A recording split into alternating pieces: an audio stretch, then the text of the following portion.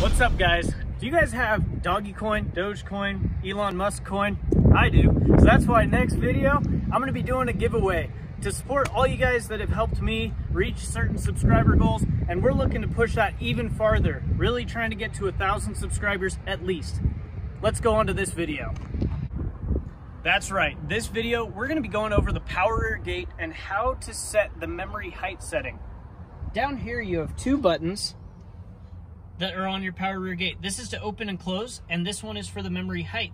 This currently is disabled because that white line up there is visible. Now, if I press that in, it disappears. That means that it's going to the memory height.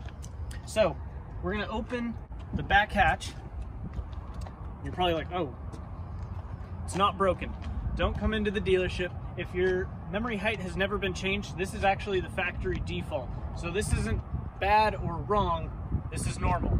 So to set to a different height setting, if you have, say, a lower garage, or I've even heard of people with the rocket boxes and they don't want this lip to hit that, you're gonna wanna take it from here and pull up slowly, because if you go too quick, it'll automatically catch and go up the rest of the way.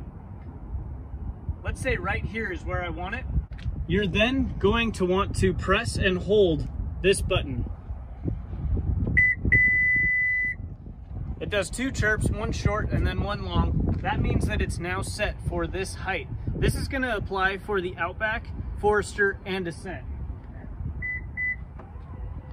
So if I close the hatch, again, the white strip, the memory height is still enabled.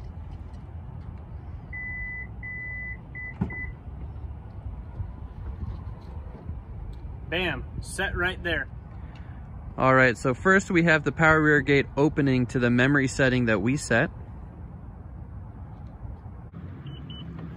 Now he's going to turn off the memory height button, and it's going to open at full extension.